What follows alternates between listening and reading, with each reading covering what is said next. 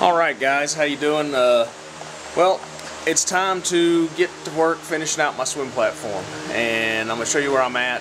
Done some cleaning, and I've got some things sorted. Here's the swim platform, how it turned out after I removed my clamps. Everything's good and solid.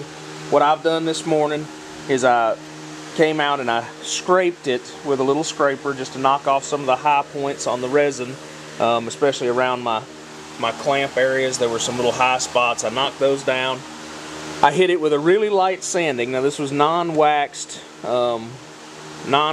resin, so I shouldn't really have to do much, but I hit it with a real light sanding. I'm gonna hit the whole thing with acetone. I'm gonna go ahead and coat this whole deal with resin before I lay on my new glass.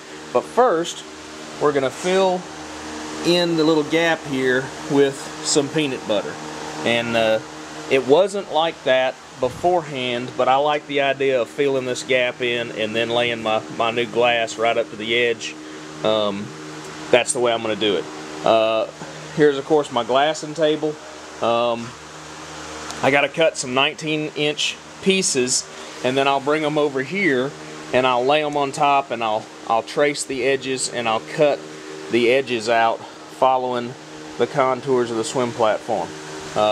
Pretty simple, but I've got a piece of hardy plank laid up on top of my fiberglassing table that I cut on. Got a couple of clamps on the end, so I pulled my fiberglass off of my roll.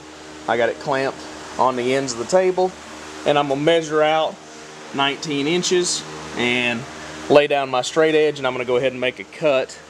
And I got a tripod here, so we'll let y'all see this cutting process right here. Works really well, and I don't put nicks and burrs into my my smooth tabletop here. Nice sharp razor knife, and got the straight edge on it. Everything's square, and we're just going to take and cut through the glass.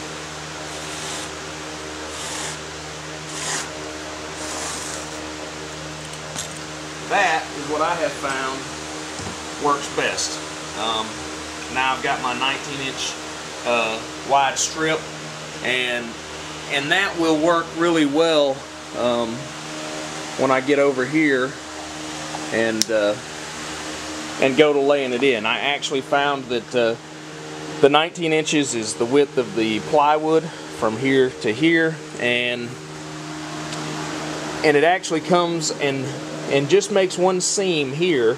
And what I did underneath the plywood is I overlapped it with a piece about 2 inches wide where the seam was, and I plan to do that again when I build up the bottom.